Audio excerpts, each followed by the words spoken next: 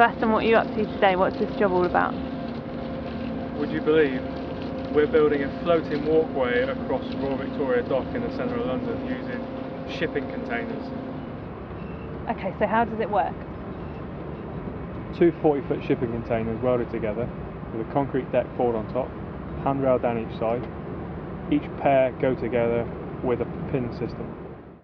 And what are the guys doing over there on the other side of the dock at the moment?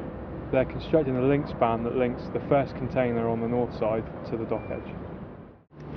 So the containers are obviously linked together with bolts, but how do you make sure that they stay in the same place?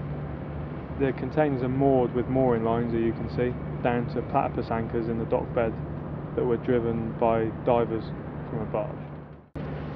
So how did you get all of the containers lined up in the water? We had a 350-ton crane with a spreader beam system and load cells to lift them evenly over 6 points into the water. That was serviced by a 250-ton mobile that acted as a slave to the 350-ton crane. And how much do they weigh? 30 tons apiece.